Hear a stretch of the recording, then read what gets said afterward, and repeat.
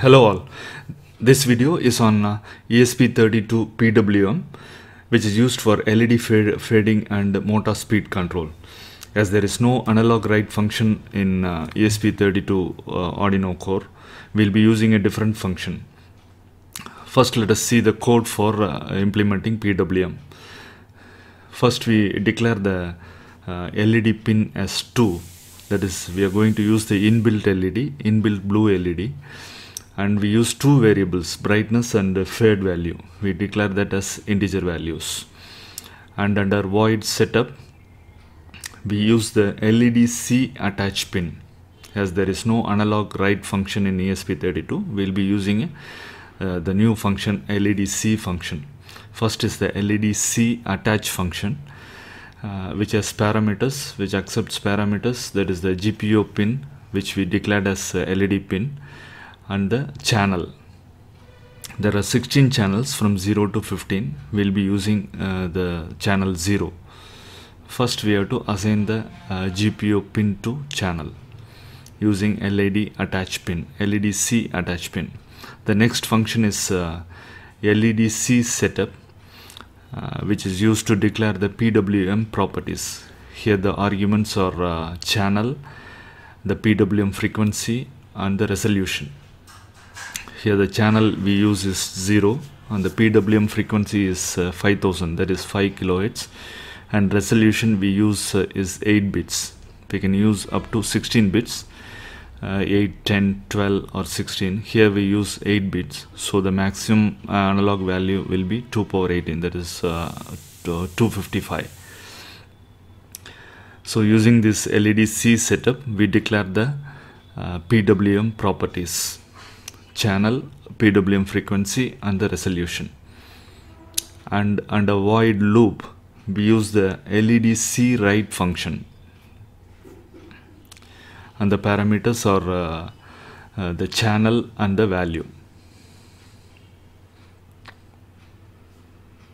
The channel here used is 0 and the value is the brightness value. And then we increase the brightness value and add it to fade value. If the brightness value is less than 0 or greater than 255, that is, as we use the 8-bit resolution, the maximum value is 255, then we reverse the fade value. That is, fade value, we apply a negative value, and then we apply a delay. Now save this file and then click on upload. You have to press and hold the boot button for the code to be uploaded. Once the code is uploaded, you can see the inbuilt blue LED, the fade effect of the inbuilt blue LED. According to the code, the inbuilt blue LED, which is mapped to GPIO2, is fading.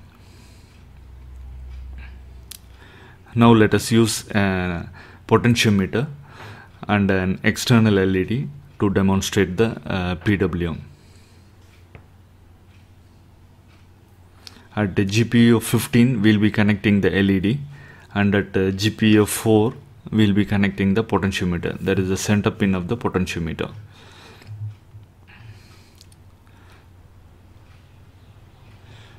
Connect the long lead of LED to GPIO 15, and then short lead through a resistor. A value of around 1K will do, and the other end of the resistor is connected to ground pin using male to male jumper wire. A potentiometer of value around 10K will do. Plug in the center pin of the potentiometer to GPIO 4. The first end is goes to plus 3.3 volt and the last end goes to ground. The center pin of pot goes to GPIO 4. So when you vary the potentiometer, a value between 0 to 3.3 volt is applied at the center pin, which is given to the GPIO 4 pin. So this is read by analog read function, and we apply to PWM. Let us see the code.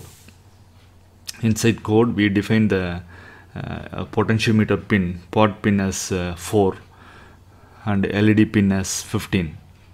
And under setup, we use the ledcAttachPin as we did earlier to attach the GPIO pin to a channel. We attach the LED pin to channel 0, and then we use the ledcSetup function to define the PWM properties. That is, channel is 0 and we use 5000 Hz, that is PWM frequency, and resolution is 8 bits. And under void loop, we use the ledcWrite function to apply the value to the channel 0. We use the analogRead function to read the value of the potentiometer and apply it to channel 0.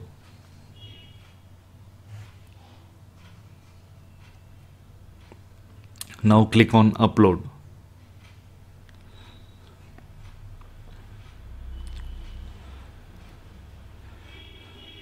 While the compiling is over, you have to keep the boot button pressed and hold it to upload the code. Once the code has been uploaded, you can just vary the potentiometer and see the LED brightness varying according to the potentiometer value. The LED brightness varies. This is the fading effect, that is the pulse width modulation effect using potentiometer. Now let us use the same code and setup to drive a DC motor. We'll be using the same code and setup is also same. The DC motor we use here is a BO motor, battery operated DC motor of 6 volt, and a L293 board is required to drive this motor. This L293 is a H-bridge driver board which can drive up to 2 DC motors or a single stepper motor. We'll be using only single motor, so only motor 1 is used. The control pins for motor 1 are IN1, IN2 and EN1. The DC supply to L293 board is separate. Here we will be using a 6 volt battery for DC source. As the motor used is 6 volt, we will be using 6 volt battery. If it is a 12 volt motor, you have to apply 12 volt.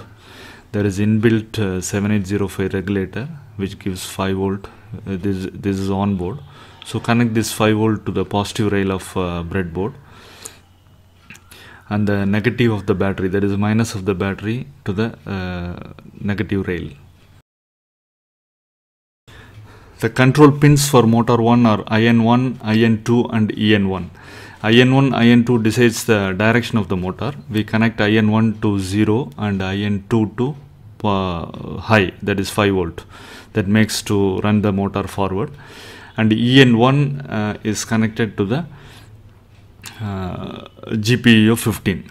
Then we remove the LED and then connect the EN1 to GPIO 15.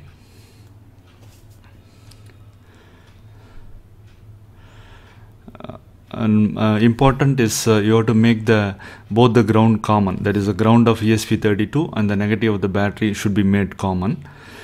The battery is powered to L293 and ESP32 gets power from USB cable.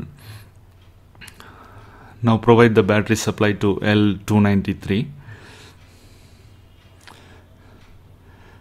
and change the potentiometer. Now you can see the motor running. According to the potentiometer value, the motor speed varies. Thus pulse width modulation is applied and we control the motor speed using the potentiometer.